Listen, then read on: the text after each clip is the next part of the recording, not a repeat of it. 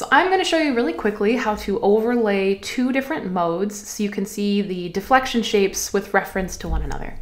So I've got a test here, and what I've done right now is I've created a geometry display by clicking this geometry icon up here. If I do that, I can create a new geometry display.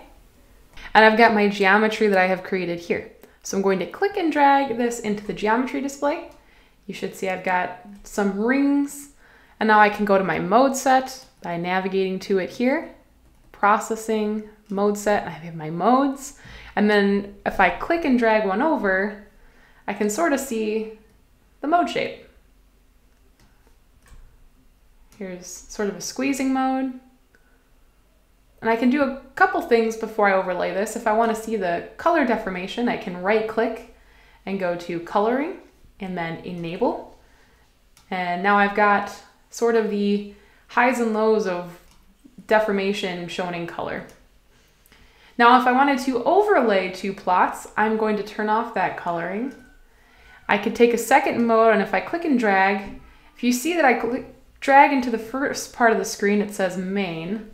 But if I go towards the back, there's these little black dots that sort of appear. Now it says overlaid. If I do that, now I can see the two mode shapes overlaid. So I can see that they're a similar mode shape, just in different directions and out of phase with one another.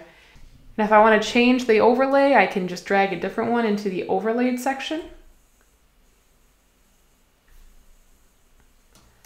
Another one into the main section. So now we're looking at two different modes.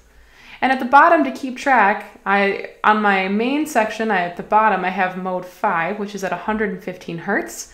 And on my overlaid section, I have mode 4.